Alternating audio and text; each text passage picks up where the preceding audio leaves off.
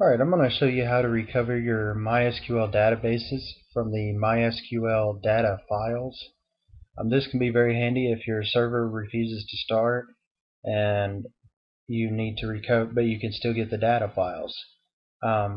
In this, I like to use, for doing this, I like to use a VirtualBox and do a fresh install of Ubuntu, and then go ahead and start from there. Once I get my data files, it's in the etc var lib MySQL, and that's this directory here.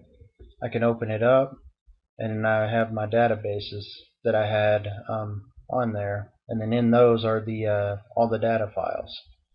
So we'll close this for a moment. Now I like to do things using a graphical user interface. So alright, this part's optional, but if you'd like to go ahead and install this, if you don't have it already installed, you can go ahead and pause your video and do the steps listed below, and whenever you get finished, you can resume the video. Alright, so now that we've got that all set up, we want to go ahead and start working as our sudoer.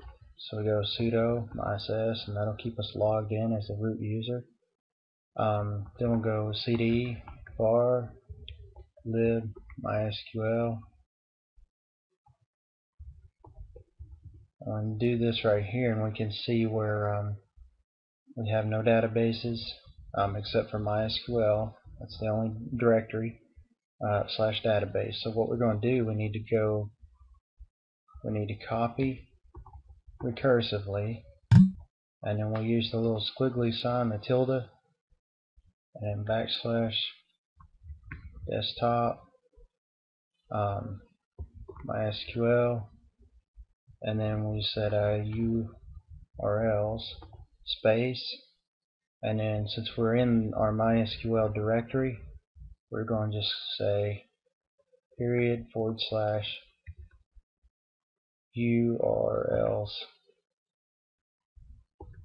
/ and then press enter. Alright, now what that should have done, we can go open up phpmyadmin. So we'll go to localhost, phpmyadmin, log in. Alright, and now you see we've got our database. It shows up. Now the problem is we don't have any data tables. So that's because we haven't set our permissions yet. If you look at the permissions again, and then you'll see that root user owns that and not MySQL. Change owner, MySQL, recursively, and then URLs. Alright, so now what we'll do, we'll go ahead and click this again, and now we can see our database tables.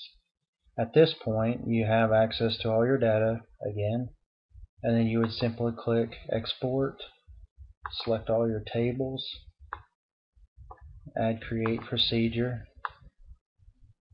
and go down, and then simply click go, and then save the file. And just like that, now you have your database back. And you can take that data file now and import that into your new database. And so that's how you recover your databases from MySQL data tables. I hope that's been helpful.